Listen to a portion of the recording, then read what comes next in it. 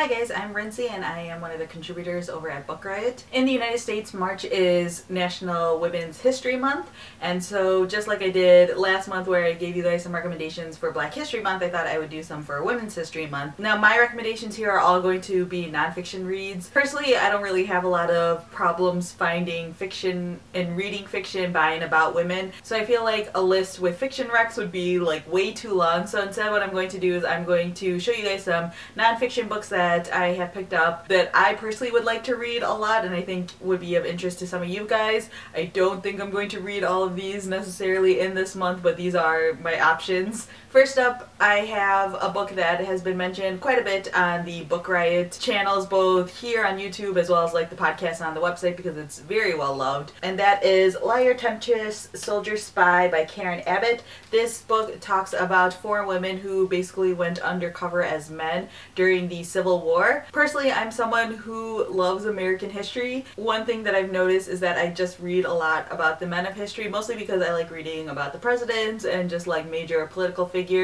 So a lot of times women in American history get a little bit lost in the shuffle, so I was really excited when I heard about this one. It was released last year. The next book is one that Swapna actually talked about in one of her videos here on the Book Riot channel, and that is The Woman Who Would Be King by Cara Cooney. This is supposed to be a biography on the longest reigning female pharaoh in Egypt's history, which is super interesting, especially since you consider the fact that pharaohs are usually men. So when she talked about this one on her video, I immediately put it on my list of books to check out. So I figured Women's History Month, again, a really great time to read about this awesome lady. The next book that I have is At the Dark End of the Street by Danielle L. McGuire. The subtitle is Black Women, Rape and Resistance, A New History of the Civil Rights Movement from Rosa Parks to the Rise of Black Power. Obviously there's a lot of commentary and stories about the nonviolent aspect of the Civil Rights Movement, but there were a lot of aspects of it that were quite violent, specifically violent towards blacks. In the flap, it specifically mentions one account where a woman was raped by 7 men in the 1940s,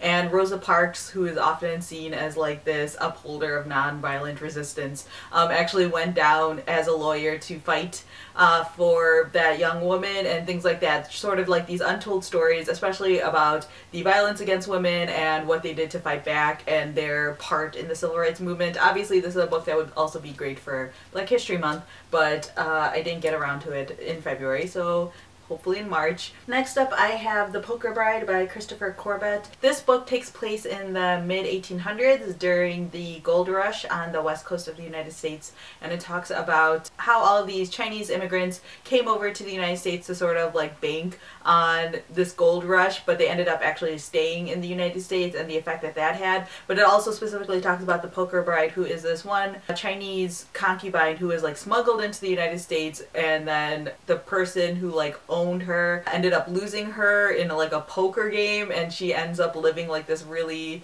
just crazy life in the United States after that point with the man that she ended up marrying. This young woman just tells her story about what happened to her. So I just heard about this and I was just this sounds just absolutely insane. And so I'm just kind of intrigued by this life that this woman ended up having to lead. And the last book that I have is The Woman Warrior by Maxine Hong Kingston. This is a memoir of her life growing up as a Chinese American. She talks a lot about the experience of being the daughter of immigrants and just sort of the complexities that come with that role. I love stories about immigrants and I love stories about children of immigrants because my parents are immigrants and I am obviously their child. So yeah, I always gravitate towards memoirs or fiction or nonfiction about the immigrant experience and about the experiences of their children. So this is one that I've had on my list for a really, really long time, and I've heard nothing but great things about this book. It also, yeah, it won the National Book Awards Critics